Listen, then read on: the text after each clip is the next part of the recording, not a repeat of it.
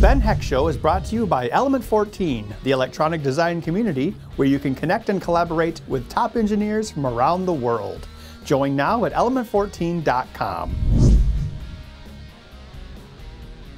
Hello and welcome back to the Ben Heck Show. So last episode, we were working on the auto stand mechanism, and it led to us redesigning the entire upper portion of the hot glue gun. So what we're going to do today is basically continue working on the design. We bought some more glue guns so we can try to find out which heater barrel is the right length and then try to get this thing designed. Let's get started. Amazing hacks. Should we take it for a spin? Inspired designs. Imhotep's priests. Regrettable acting. No one seems to get it. Each week, Element 14's The Ben Heck Show brings you innovative projects using electronics, engineering, and more.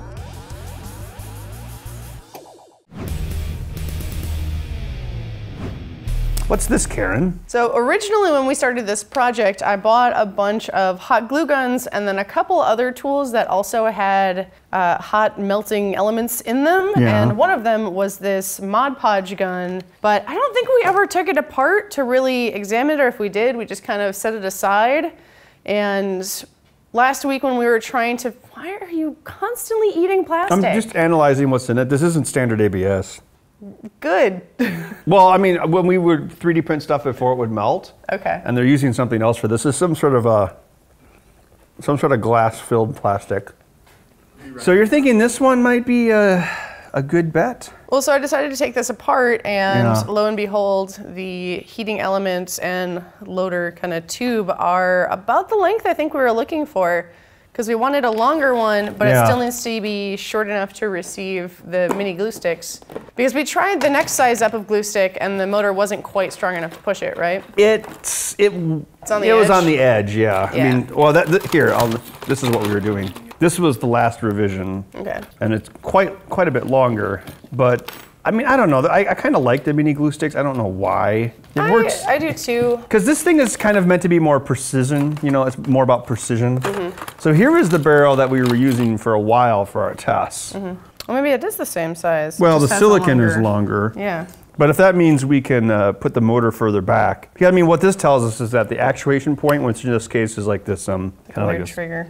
glue clutch or whatever you want to call it. I mean, if that can be that far back, that means the motor could be that far back, which would give us, you know, at least another inch. Now the idea is we're trying to find a suitable heating element out of a glue gun, and then once we have that, then we're like, okay, well that exists, which means we can probably find it for manufacture. Well, it looks like for this one, they used a heating element similar to a regular glue gun. They just added on plastic and silicone tubing as the guide. So that's probably the custom part, because it matches the colors of the plastic of the casing, so.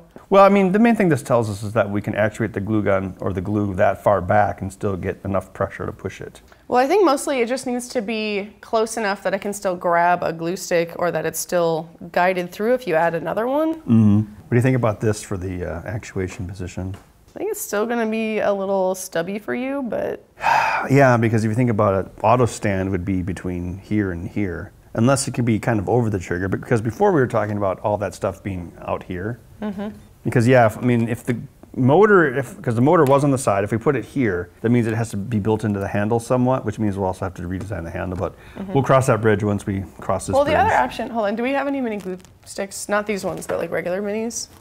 So if you think of it this way, if you got your glue stick, it's gonna be at least there, and then they'll start pushing it in. So that's probably why it's there. But the question is do you wanna be able to just do one, and then it just requires the length of two, and just build a guide that'll allow that, and then your actuation point can be back here? Oh, you mean further back? Yeah. I don't so think basically your tube would just be really long, and you'd have one go in, and then your second one, Oh, you I just have see to what you're always have saying. 2 glue sticks loaded. Well, you'd have to have, you know, compression around the glue stick, because otherwise it's gonna bend, you know? That's what the tube is for. Yeah, but this tube isn't very tight around the glue stick. It doesn't need to be, I don't think. I mean, even if it bends a little bit, it's not gonna be able to bend enough in there to cause any friction problems. So you're saying instead of doing it like that, do it more like this? Yeah, I'm saying add this on. And then we have this much space for the, I would probably just 3D print something for that. Yeah, I'm just to show you that's what I'm going for. So actually, And we would have to look at the length of the glue gun to make sure that you can at least get this one loaded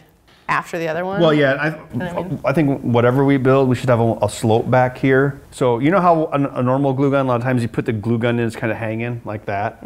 So I think like the sooner you can put something in, at least have it kind of laying there, the better. Because then it's ready to go. Because like when these are too short, and so like it just kind of hangs off and then it falls. So I'm just saying, yeah, there'd be like a slope back here to like help hold the next glue stick. So you could put one in as soon as you want. Actually, I like this idea because it keeps the silicone kind of more rigid. It can't flex very much. Having the plastic tube on the outside? Yeah, Well, because yeah. otherwise. Yeah, you don't want it to be just straight silicone. Well, most of the guns, that's how they work. So earlier we were talking about having the actuator be right under the barrel of the gun, like some sort of servo. But then that kind of takes away from the gun being a nice pointy thing that you can stick in anywhere. But the thing is, if you have the actuator for the auto stand up here, it adds bulk and then you lose the svelte pointiness of it. I wonder if there'd be a way to put the actuator motor like back here, you know, like maybe the auto stand, if we do that bent rod version, it's just a really long bent rod that goes the length of the unit. It kind of look like this. So if we have like the nozzles there, kind of like an aardvark snout. And then we'd have a barrel around it like that. And then the stand would be pretty small, it'd be like that big, right? So then the side view would kind of look like this. The stand would be like that, and then it'd be really long, all the way back. And then when it extends, the stand would be like that. So that when the gun is laying down, the stand is like that, and the trigger's here, right? And then also if there's drips, when this thing retracts, it would catch the drips and move them out of the way. That'd be cool, even though they'd be kind of like hanging here like snot. But at least it's away from your work. But at least that way we get the mass of whatever actuates it, whatever motor actuates it, we get it away from here and pull it back here. But then we have other problems because of course we got the motor back there, the extrusion motor. Where do we put that motor? And it's still best to use a servo because that's what we have mapped out on the I/O. I don't think we have enough room or I/O to add another motor driver. Well, I mean, we probably could, but I'd prefer not to. All right, this is an overhead view of what I'm proposing for the auto stand. So we have a continuous rotation servo inside of the trigger guard area. So this pretty much represents this, right? Right, see, so the servo sits in here, inside of this mass. And then we have the auto stand folds in here. Now, I also have to make sure this doesn't hit the trigger pivot point, but that's another thing to solve. So we have continuous rotation servo. I'll laser cut a gear to fit onto it, and that will fit here. And then that gear will mesh with a rack. So this is a rack and pinion. The pinion is the part that rotates, the gear, and then the rack is a linear set of teeth that intersect with the gear. So when the gear rotates, linear motion is created. And of course, we only have teeth on one side because, you know, we can't mesh it on both sides because that wouldn't do anything.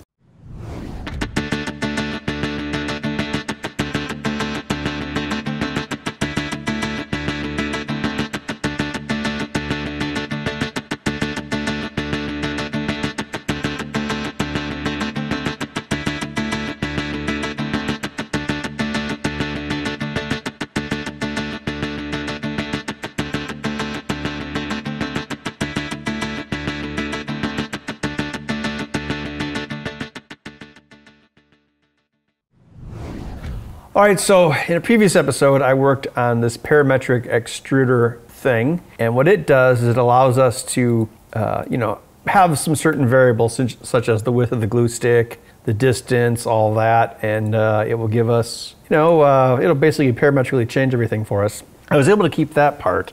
The thing that I changed was I went back to having a 1/4 inch glue stick, which is 0.2386 distance between the idler and the gear for compression. So from that, I began drawing other things. I had the handle, which it was a pre-existing part, but now I'm redrawing it to kind of fit my design. I'm not going to bother with the bottom of it just yet. I'm going to work on this area. The drawing that I have kind of has this extended trigger guard that has a servo inside of it. So I drew the servo in profile and the top view, and it looks kind of like that in relation to everything else. So the thought is the servo will have a rack and pinion to extend and retract the auto stand right here, right above the trigger, just like my drawing. And then above that, here will be the hot end part of the gun. And that's pretty much all that will be up there. But by having both of these motors centered, it should give this gun a really nice center of gravity. And once I figure out the gearing on the motor, then I can figure out the length of the auto stand, how far it goes out, how far it retracts. And then once I figure out how far it goes out, I can actually draw a line here, such as this, and then subtract that from the base of my gun to have a nice flat handle. So when you set the gun down with the auto stand, everything will be nice and flat. We need to order in some of these sub-miniature micro servos, but I did find the drawing and I drew it as close as I could. But I probably will need the real thing to figure out how to take the plastic gear on top of that, then attach another gear to that, and then have the gear mesh with the teeth on the auto stand, and then have it go in and out. All right, I got the sub-micro continuous rotation servo in. I can just rotate it endlessly. So that's cool. I took one of the adapter pieces and I cut it down. So we just have the two inner mounting points, and these holes are 10 millimeters apart. So I'm going to draw this into the computer, and now I can figure out where the gear goes. So I think what I'll probably do is laser cut a gear that goes underneath this in this gap right here, and then I can screw into it and have the gear right there. So let's take a look at the computer.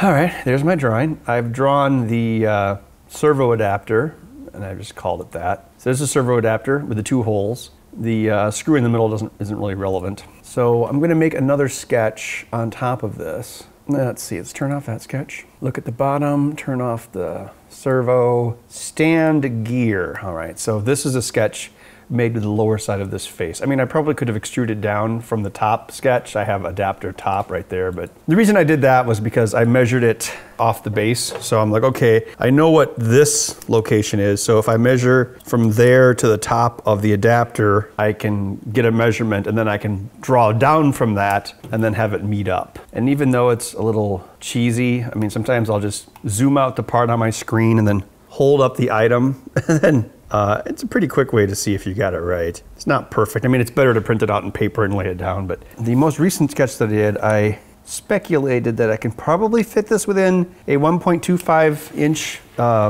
diameter casing. So what I did was I started to extrude the trigger guard area. So that's 1/2 of it, that's 0.625 inches. See how it bisects the servo? Yeah, so what I'm going to do is figure out the diameter of the gear based off of this. So we have to have an outer wall for this, then the stand, then the gear. So let's go back to the handle. So this is the part above the trigger, and this is the part parallel to the trigger. So I have this space in which to design my auto stand.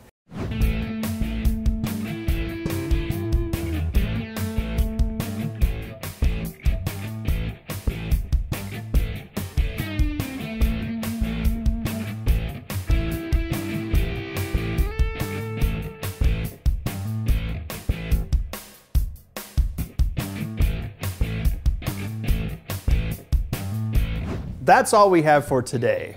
So where are we at, Ben? All right, well, I spent most of this episode working on the rack and pinion automatic stand mechanism.